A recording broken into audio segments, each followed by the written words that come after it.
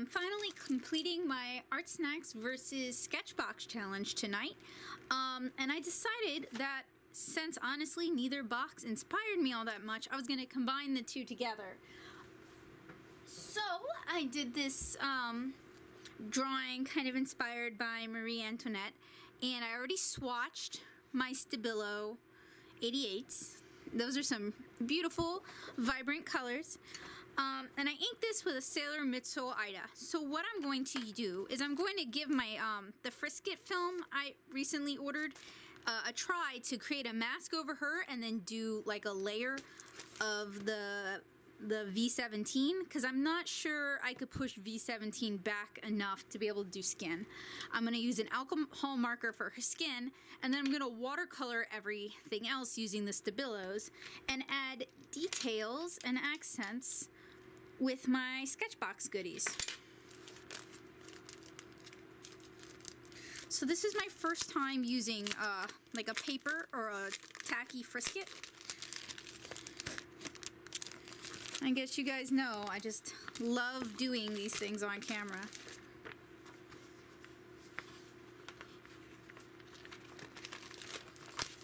And I can pretty much already see through it. So what I'm going to do is I wish I could say I'm going to trace it on the reverse, but I'm not. Doesn't really give instructions. So what I'm going to do is I am going to trace the area I want to mask in pencil and then cut it with a knife.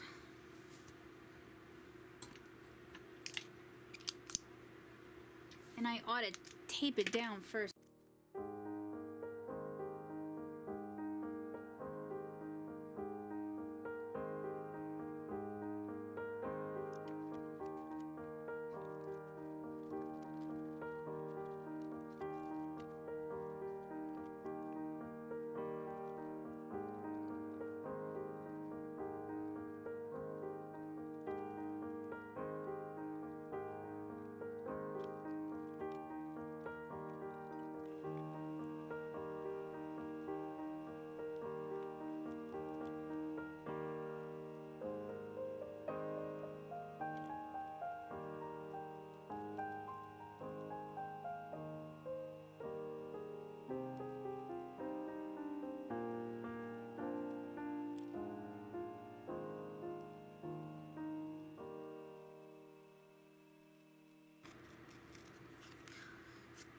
Alright, so some tips on cutting Frisket.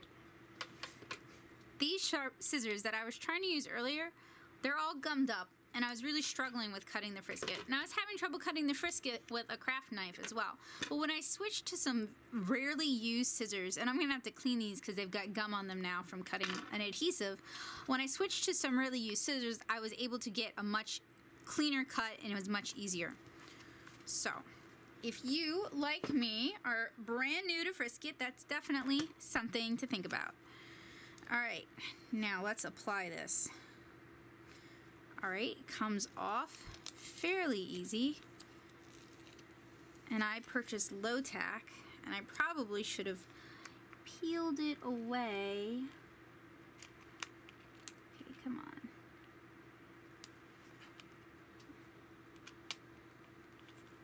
That's kind of cool. I think I'm going to leave it like that, where it's got like that hint around the hair where it didn't quite hit correctly, except it, well, you know, that, we'll just do it that way, because there's going to be like an overlap over here where it got misaligned, but that might actually look cool, so I'm not really concerned about it. Alright, Copic wide time.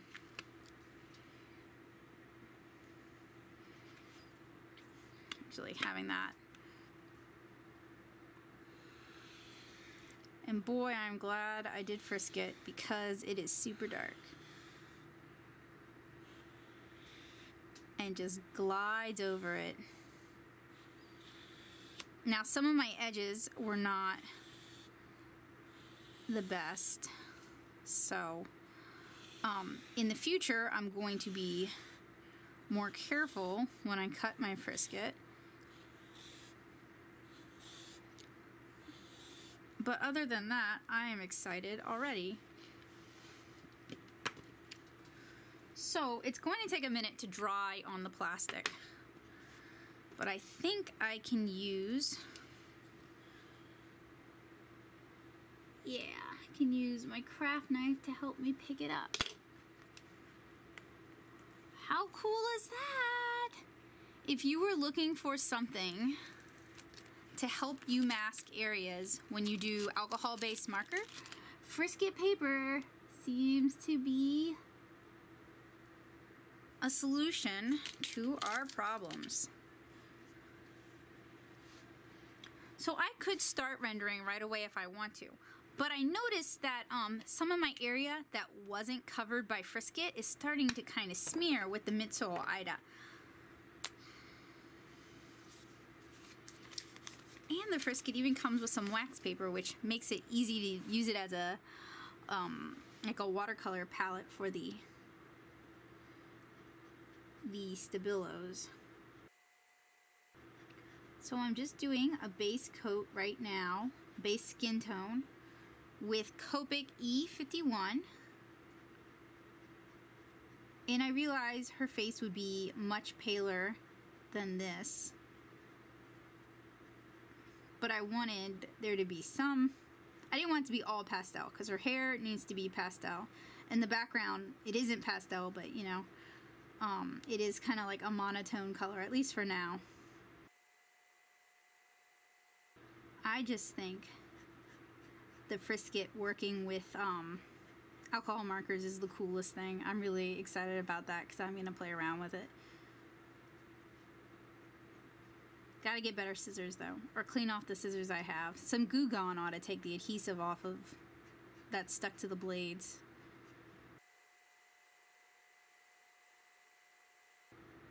See, I'm already getting some smearing around her eyes, so I need to be very ginger and delicate in doing this.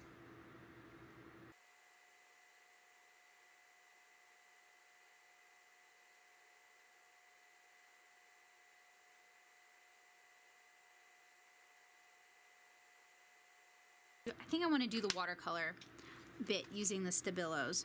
So I'm going to be using, and there's actually nothing to hold these in place. They do a fairly good job of staying where they are in the case due to their hexagonal shape. And let's see if I can find some scrap plastic. That looks like some scrap plastic. And I need a brush pen.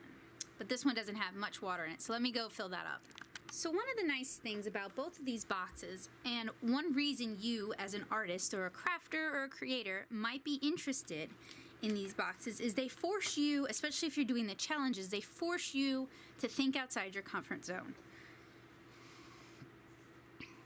I probably wouldn't have done a mask like that, especially with Copic, because I've never actually had good results with that technique. Now her hair is going to be interesting because I want to do an all over pink. I guess I'll have to work in sections because these don't put down as much ink as these bullet nib ones do. But I'm just using a piece of scrap plastic as like a palette to scribble my colors onto.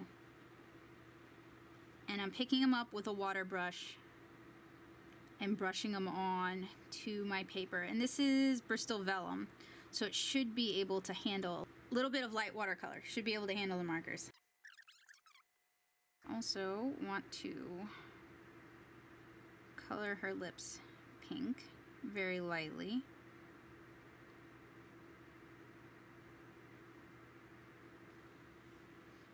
Hopefully that'll dry a little lighter than it already is.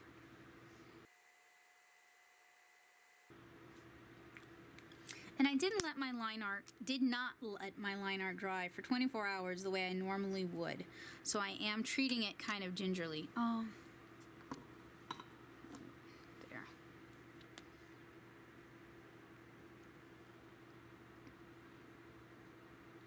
If you're interested in seeing Stabilos used to do color line art, you should definitely check out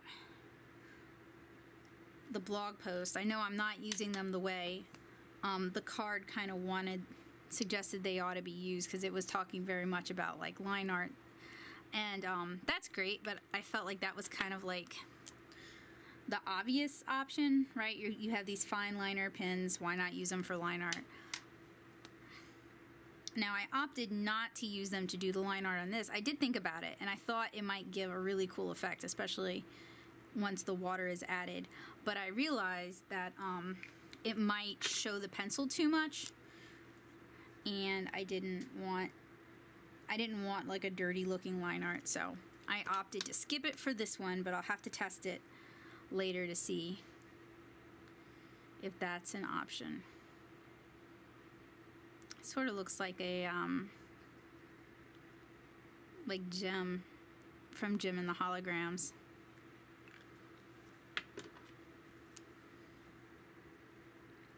But I was thinking pink because I also have that pink Posca that I can work in.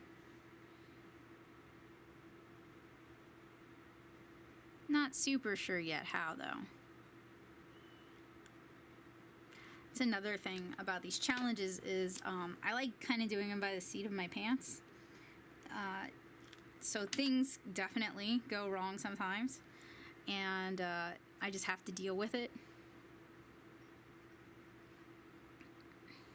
Probably doesn't give people who are only tuning in for that the most confidence in my abilities. That's okay. It's fun and it's different from what I normally do, which tends to be very planned out, at least off camera.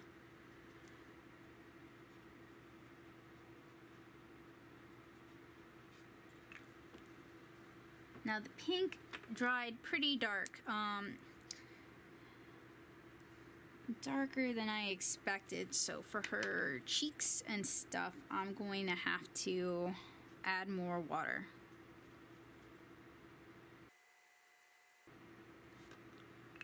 I like how cloud-like her hair is looking right now.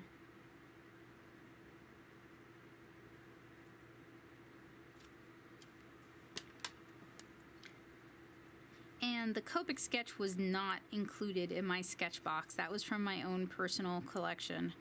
I just, sometimes I like to augment the challenges with my own supplies because they can leave me feeling a little boxed in.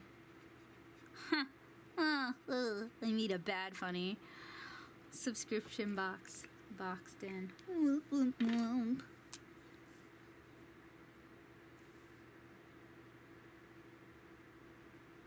So when you're laying down more ink from the Stabilo 88s, you don't want to do it in the same spot you already laid down ink and picked up with your water brush, because that's going to have a lot of water still on it.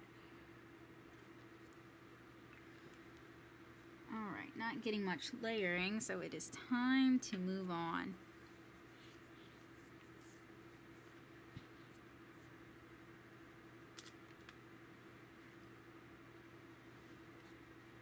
And I check these things by touching them with my fingertip to see how dry they are. Got a lot of pink in this.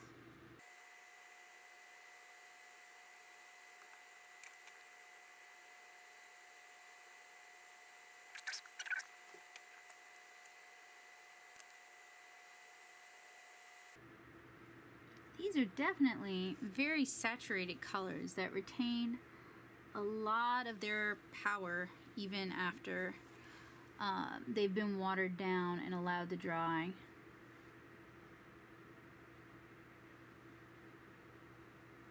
So as a watercolor tool, you have to be kind of careful.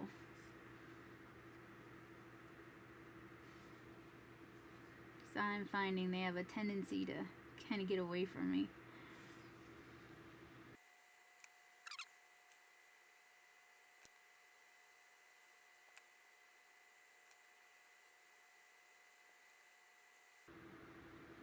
Can they be reactivated? Not really. They can be lifted out a little bit, but not a whole lot. They aren't actual watercolors. But this is kind of a neat way to carry a whole watercolor kit in your pocket.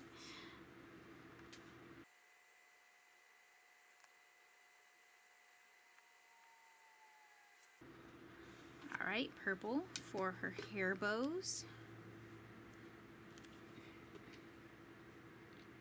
Actually gonna use a little bit of that purple under her chin, under her lips, and a little bit underneath her chin, since it's a little more subdued than what I was putting down, which is very hot for a purple.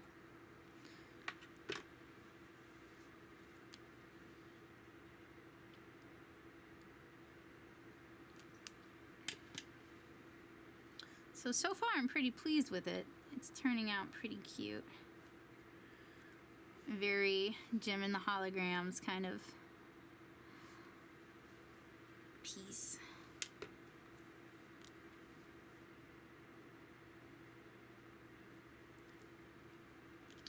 And probably different from what you guys were expecting, so hopefully.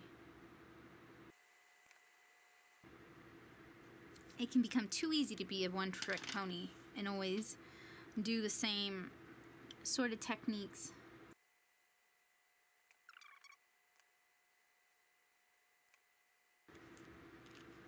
So these Stabilo 88s are pretty fun for watercolor. I think their larger bullet nib markers are a little bit easier to use for this technique. You just get more to work with in terms of like ink on paper. But that's not really a complaint. It's just an observation. Like, if you're interested in this sort of technique for your own work, I think the bigger tips make it a little bit easier to use.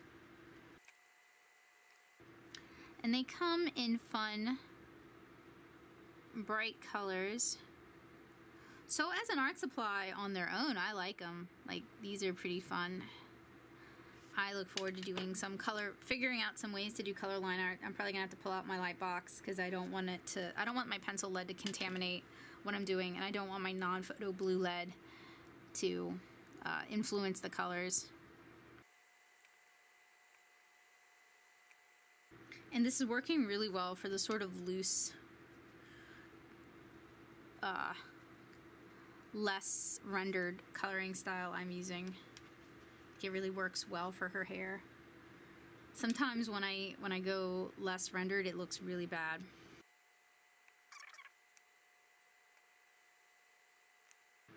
And this is, I mean, such a simple technique. All you really need is like a piece of just garbage, throwaway plastic, some paper that can stand up to marker and watercolor, a water brush, and this set, plus like a couple of markers, I guess. If you want to use markers, you don't even have to use markers. And these were the pins sent to me in SketchBox along with a Copic wide. So it would have been nice to see them just include like maybe two other standalone things, maybe like some paper, or like a different type of inking supply, because just monetarily speaking, this isn't really my money's worth. Like, as fun as this is, I have a studio full of supplies. I don't necessarily need their box, so they need to, in my opinion, include some extra things that really make the box pop. Now, if they had included like a link to a tutorial they'd commissioned on some technique that isn't a commonly used technique for these markers, that would have added value, in my opinion, and it would have given an artist's work, and I'm always excited about that. So that would have made these a little more worth it to me, a little easier to recommend.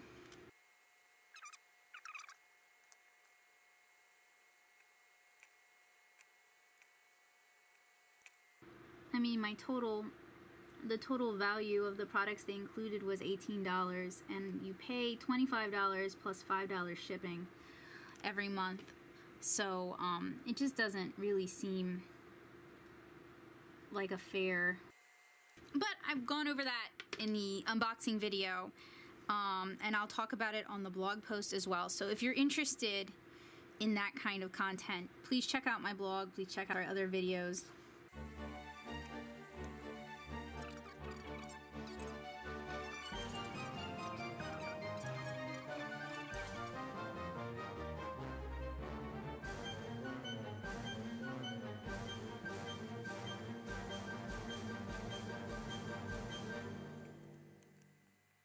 And then another nice thing about this plastic palette is you can like go back and collect all of the little scraps of ink off of it, mix colors too if you want. Although that doesn't really have anything to do with what they sent me, and more it has to do with my garbage digging abilities. So we're letting this dry, and then it'll be time to introduce a few of our ArtSnacks goodies. I have an acrylic paint pen, and I'm kind of curious. I'm going to do a test over here where y'all almost can't see it.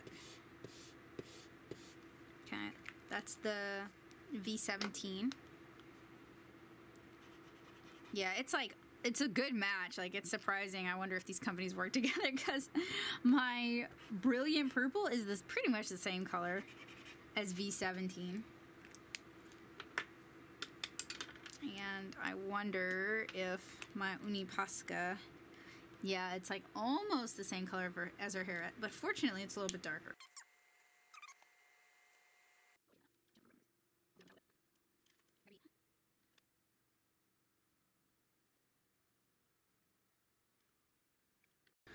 So we need to figure out something to do with the ArtSnacks goodies.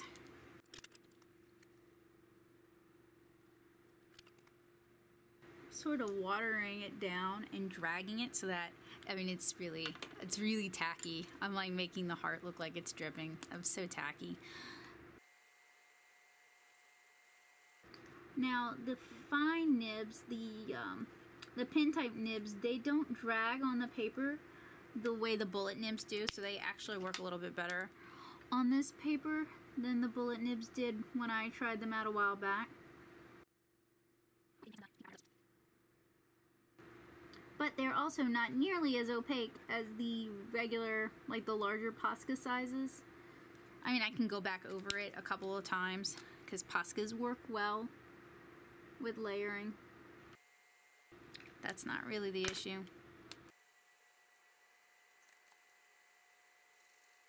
I'm also just kind of scribbling too, because I want to put down as much paint as I can so I have the most to work with. Wait, so I have enough to work with is really what I wanted to say, the most to work with. Yeah, if you want opacity, once you've blended it out, at least on this like this dark violet, you're going to need to go over it a couple times. Reminds me of doodling hearts all over my binder as a kid. I'd get the cheapest binders I could so I could draw all over them, which is, I think, what everybody did. But my parents would have killed me if I'd like talked them into an expensive, overpriced binder and then like drew all over it. Not killed me, but would have never bought me a nice binder again. And it seems like they're drawing a little more opaque.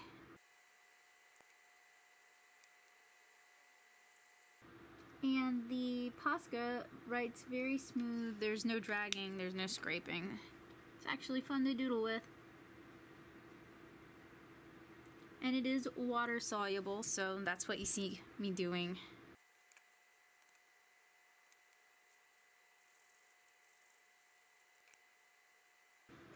So if you're an artist who should probably play more and just doesn't for whatever reason, that is something these subscription boxes have been good for me, is I definitely play around a lot more with these boxes than I would otherwise do.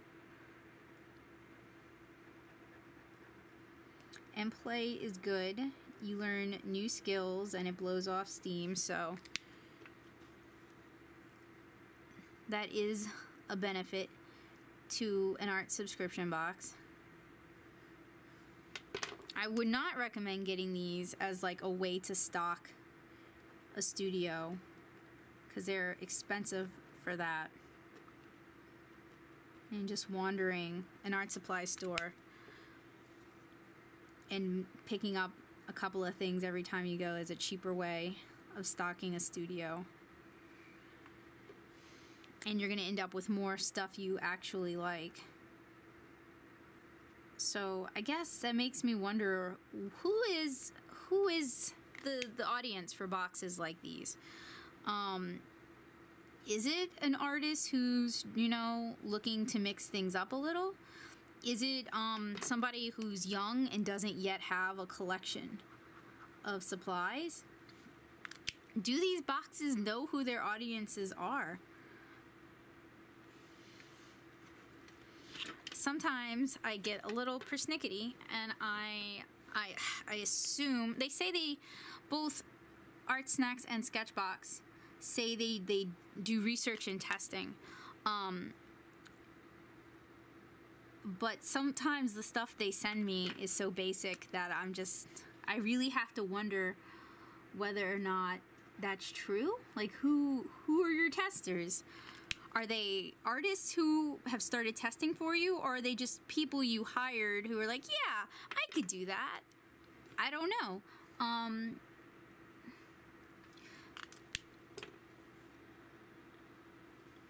mean, if they started really, if either box, SketchBox or ArtSnack, started releasing videos, like tutorial videos, or inside their office or inside their studio, like, that would give us some insight, and it would also add some value to these boxes.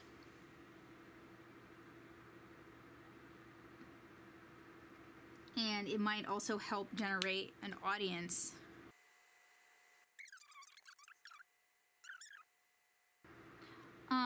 See, I'm having so much fun with this that I almost was like, yeah, both of these are good boxes. But the fact of the matter is, SketchBox was overpriced this month, and ArtSnacks fell kind of all over the place, you know? Like, I couldn't think of anything I could do with what they'd sent me without, like, massively augmenting it. And last month, you know, I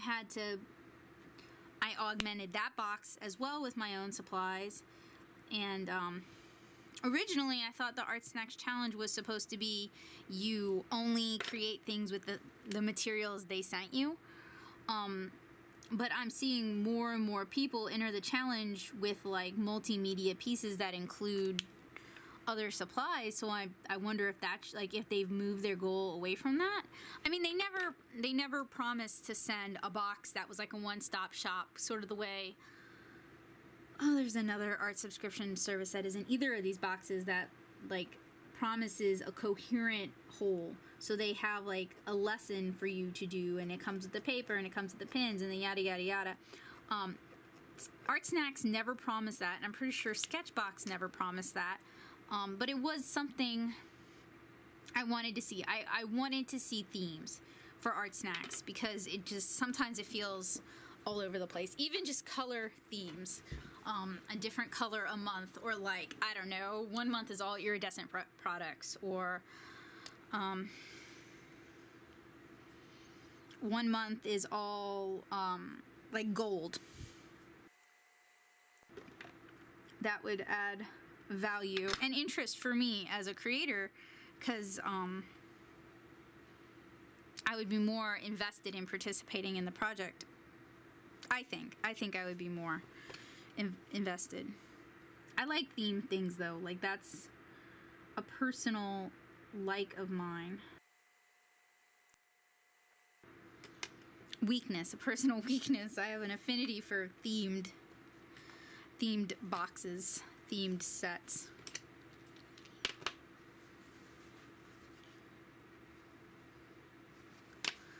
or pick animals, right? So like Panda Bear would be black and white, so it would be different white inks, different black inks, black paper, black, like, because Strathmore now has a black sketch paper, right? Or I don't know, working in the negative, so you are using white on black.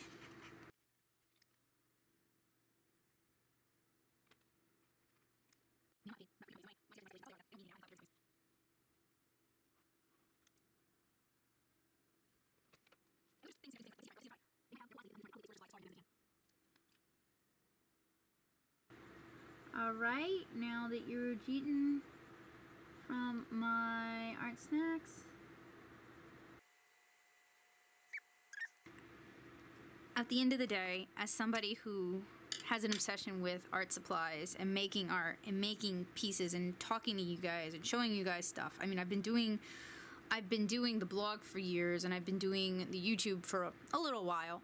Maybe not consecutively, but definitely for at least a year if you put everything together. I have no desire to see either company disappear. I don't want to put them out of business. I don't want them to go out of business. I want them to succeed, because I think the initial goal, the core sentiment, is a really interesting one. But I think both companies needs to decide who their audience is. Is it crafters? Is it artists? And then tailor, is it students? And then tailor the supplies they include to that audience. And that might mean losing the general crowd. But I don't know how much either box appeals to the general crowd. Because a lot of the comments I'm getting on my videos are things like, well, I was thinking about getting this box, but after seeing what was inside of it, I opted not to. I get that a lot, where people thank me for unboxing it because it saved them some money. So they're not seeing, potential customers aren't seeing something, they're missing something that they're looking for. And I can tell you what I want, but I can't tell you what your average customer is going to want. But if your average customer is walking away because they've seen an unboxing and they don't like what they see, that should tell you something. If you're getting customers primarily because they thought you were offering something different than what you were offering, you know, you might want to poll some of those people and see what they would be interested in. I bet, though, a lot of them would say, just like I said, that they would be interested in seeing tutorials for for the things included in the boxes, because that just seems like a really great way to add value without adding a lot of money to each box, and without adding weight, which I'm sure is a concern for both companies. They have to keep what they send at a certain weight because, you know, they don't want to lose money on the shipping. So, I mean, you just have to pay a tutorial, or I'm sure there is something you can offer an artist. I mean, for me, for a tutorial, it really depends on how in-depth you're looking. If you want like a full piece, like me to demonstrate how to do a full piece with the materials, or whether you just want me to demonstrate a technique. Well, a technique's going to take a lot less time, so it's going to cost whoever I'm doing the tutorial for, it's going to cost them a lot less money. But if they commission me to do a full tutorial, then they own the rights. I would sell them the rights to the piece so they could use it for whatever promotional material they wanted. And then it also depends on whether or not I'm allowed to use outside materials, or I can only create something with what's included in the box and like some paper. And that's just me. I mean, there are thousands of other artists out on YouTube, on DeviantArt, on Twitter, on Tumblr for sure, on Instagram. Like, you are not at a loss to find artists. They abound, and many of them are looking for work or looking to trade. You just have to try. And it would also increase your presence in the artist community, instead of like treating being on your box, SketchBox, like it's such an honor. You're using people's art to promote your product, but the compensation isn't really fair for their time. And I know they're volunteering for it, but if you were paying people for tutorials or for the art, you would have a better rapport with artists. You would not only be someone to whom we give our money, but you would be seen as an employer, and that is artists have a lot of loyalty. Like, if you are a good employer, if you treat us fairly, if you pay us when you say you're gonna pay us, we have a lot of love for you, because we're so used to having to fight with people over dumb stuff like money and paying on time and whether our work is worth something. And I can't pay my landlady in SketchBoxes. I can't pay my landlady in blog posts that I've written, which is why I push the Patreon. Because I have bills to pay too, same as anybody else. And the things I create, they have value, they have meaning. So I think, I personally think that if companies were to start soliciting artists by offering them paying work, that would help too. And the same goes for ArtSnacks. I know they have their own in-house artists, but they're also really reliant on people entering the ArtSnacks challenge every month to help generate buzz and to help generate new pieces. And I know that's smart. I know that's good marketing. Like, I'm not sneering at that decision. I just think also offering employment, especially freelance opportunities, would garner additional engagement and additional loyalty.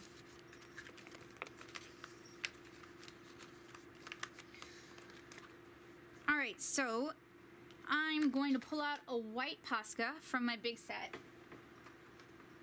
and add some highlights.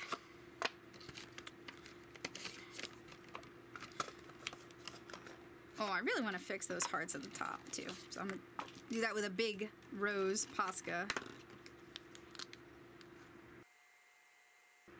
And I'm sure some of you guys are thinking those companies don't owe artists that, and they don't. It's not owed. I am just brainstorming ways to help both boxes find their niche, both boxes be less in competition with one another, both boxes add additional value to their service without necessarily incurring a whole lot of additional costs.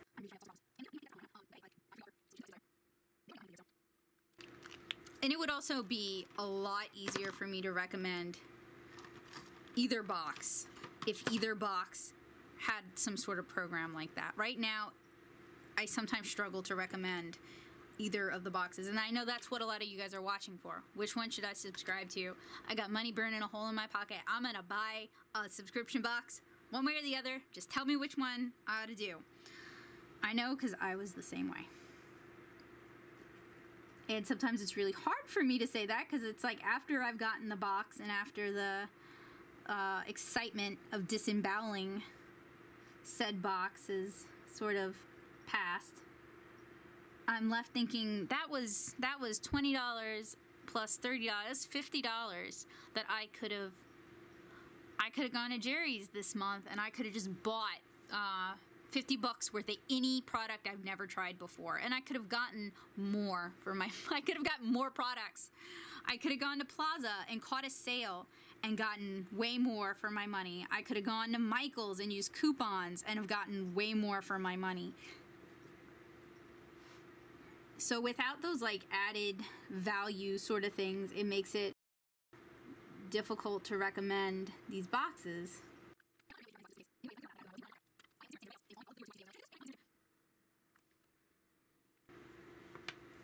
And I've said this in prior videos, my only loyalty lies to my fellow artists.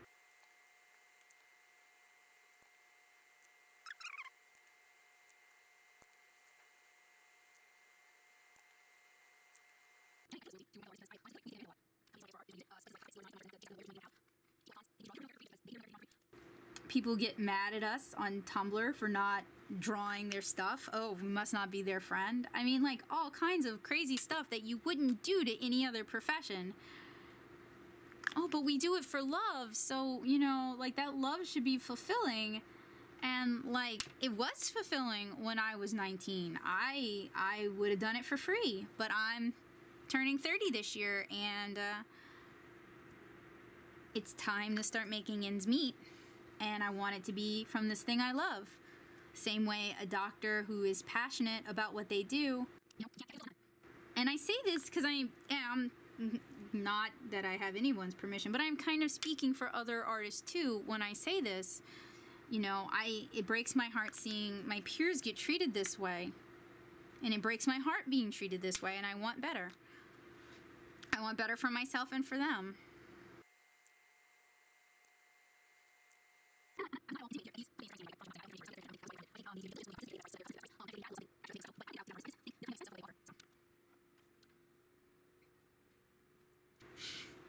All right, I gotta quit nitpicking at this. So, this is my March ArtSnacks and SketchBox challenge plus a bunch of other stuff. I'm gonna pile on the supplies that I used.